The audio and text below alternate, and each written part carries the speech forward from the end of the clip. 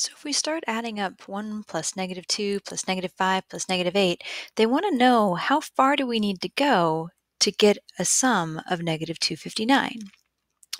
So we recognize this as an arithmetic sequence. We just keep subtracting 3 every time. And so, well, if we're dealing with the sum of an arithmetic sequence, we've got a formula for that. It's the average of the first and the last terms times the number of terms you have. So it's like, okay, well, let's plug and chug, right? Like that's a great strategy for math. I know S sub n is -259. I know my first term is a 1, and oh crap, I don't know my last term. But that's okay, because I have another formula, right? Two formulas are going to get you through this entire arithmetic sequence and series chapter. So remember that you can get any term in an arithmetic sequence by taking your first term and adding your common difference n minus 1 times, right? So I can figure out what that last term is by taking my first term, which is just a 1, and adding my common difference, which is that -3, n minus 1 times. And I'm going to clean that up. So that's -3n plus 4. And I'm going to substitute that in for this a sub n here. That's -3n plus 4, right?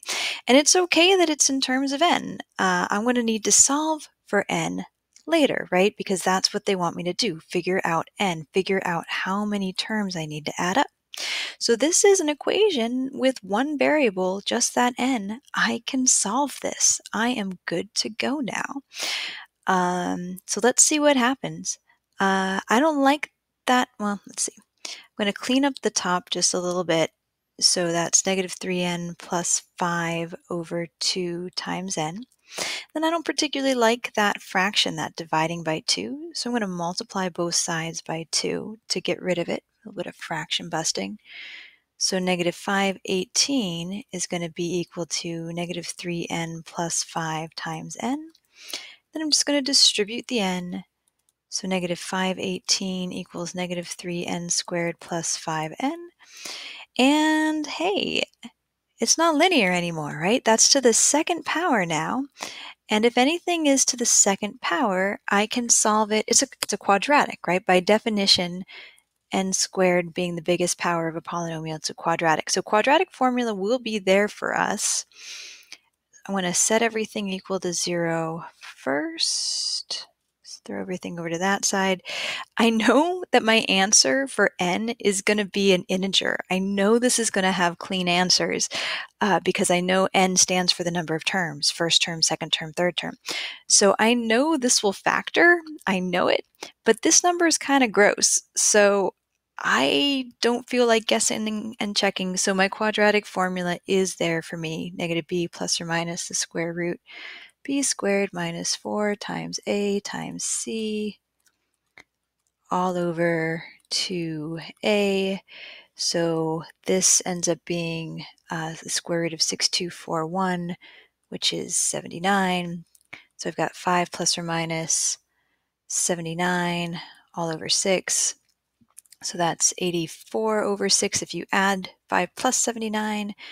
And if you do 5 minus 79, you get -74 over 6. So you get 14 or -37 over 6. And since you can't have a -37 over 6 term, right, then we say then it must be the other one, 14 terms. So had you factored this, it would have been n plus 37 and n minus 14. If you had gotten there, good for you. And you still would have gotten these as your answer, and you still would have come with the same conclusion, that there are 14 terms. Yay, just what you've always wanted to know. So it turns out you don't actually have to take this very long to get that. So on your calculator, you could just keep this going to 14 terms, add them all up, and you should get -259. Awesome.